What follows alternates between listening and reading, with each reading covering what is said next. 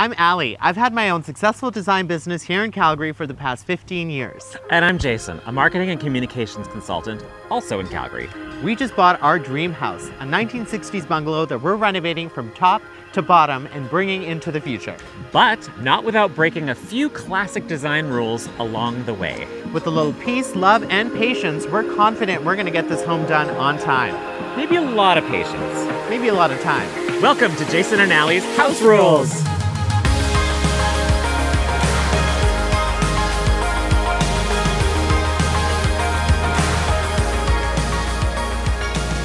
So the purchase of our house was brought on by one question.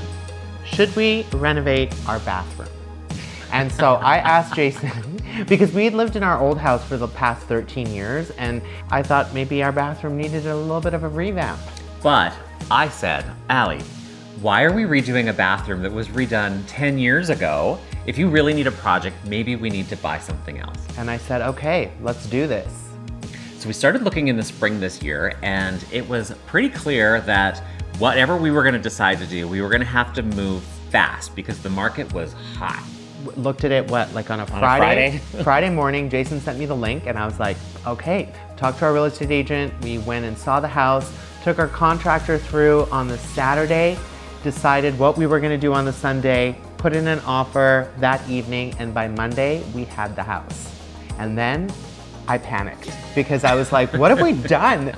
When we first saw this house, I was automatically in love. Like, it was charming. It had all of those really incredible moments that I love so much. There was brick, and I definitely saw all the potential. Yeah, it had the right amount of square footage, it was a bungalow, and it had a few of those little things that were must-haves for us, like a wood-burning fireplace. For some reason, that was number one on our list. Always number one. A wood-burning fireplace is something that I will never be able to live without.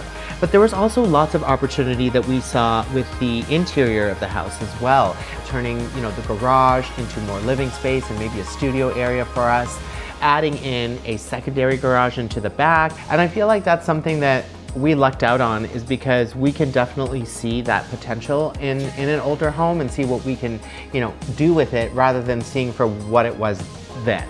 I think Aly put all of his staff and said, okay, all hands on deck, we need to lay out this house immediately. Well, of course, this looks really great, but let's put plan on paper and actually see if we can get a master bedroom upstairs, if we can get an ensuite, if we can get all the elements that we wanted to.